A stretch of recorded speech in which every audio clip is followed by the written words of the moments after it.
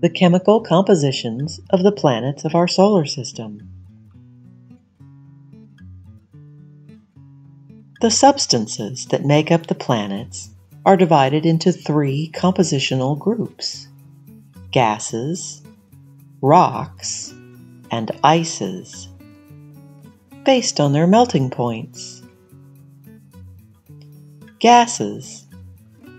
Hydrogen and helium are those with melting points near absolute zero, also known as 0 degrees Kelvin.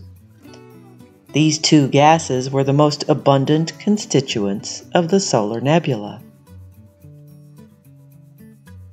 Rocks. Principally silicate minerals and metallic iron, which have melting points that exceed 700 degrees Celsius. Ices.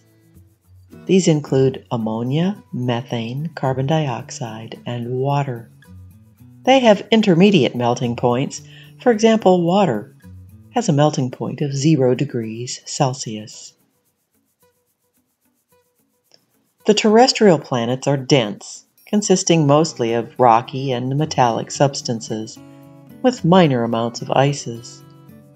The Jovian planets, on the other hand, contained large amounts of gases, hydrogen and helium, and ices, mostly water, ammonia, and methane. This accounts for their low densities. The Jovian planets also contain substantial amounts of rocky and metallic materials, which are concentrated in their central cores.